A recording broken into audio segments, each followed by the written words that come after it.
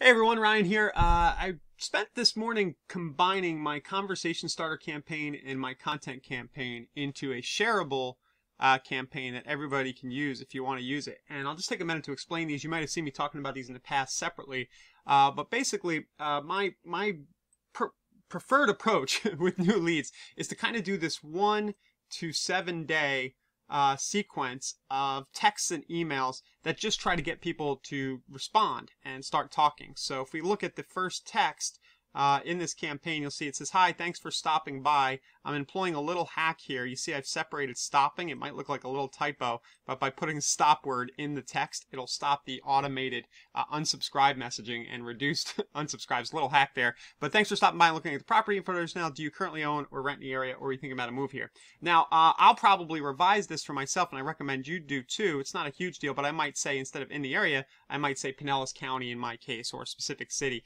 But I've designed this shareable campaign so that it'll work out of the box for everybody without these kinds of modifications. Just know that you can go ahead and kind of can't copy the individual templates and swap them in, put your own spin on them. Then on day 2, I have a make sure the property alerts are set up. This is key. You want to make sure that every lead you get, almost every contact in KV Core is on some kind of property alert. Even if they bought a house in the past from you or they're just your sphere, there's always an appropriate property alert set up. Day 2, we attempt the phone call. I do things a little differently. I think the times we live in, and I know there's differences of opinion on this, that calling people right away is kind of a waste of time. That's just my personal opinion. So I put it on day 2, and I give the automation time to get the automated text out and get a response that way. And then what we do is we go to day 4, we attempt to get a listing. It says, "Do you own a house?" right here, and then it'll send them to your sell page to get the property value, or it says, "Hey, it's a computer generated estimate of value." These aren't always very accurate. If you want a more detailed report, reply and let me know your address. On day 5, we start to get into some tips and tricks about how to find motivated sellers. On day 7, we check in and ask them if the alerts they've been getting. If you've set up alerts, they've probably gotten a few, if they're accurate and cool. So we send a text or an email about that. And then we continue on with a lot of emails with a few texts peppered in after the initial conversation starter. And this is the point at which the longer term kind of follow-up starts to kick in. Right here, alongside your property alerts, which also function as longer term follow-up. So we start to go starter home and investment property. This will be kind of an informative content post that mentions maybe, hey, when you buy a starter home, you might want to buy something with multi-units. Then we do a fixer-upper mortgages thing here that kind of positions your mortgage guy as somebody they might want to talk to. Renting versus buying. And then you'll see here, we kind of get into this approach where we're using videos from YouTube and other places about real estate stuff to provide rich content and value without having to create anything. So it links out to a great video from Khan Academy about renting versus buying, the pros and cons. So we start to leverage other people's content. And it kind of continues like this with the content spaced out over the course of a year. You'll see it's mostly emails and then a few texts peppered in.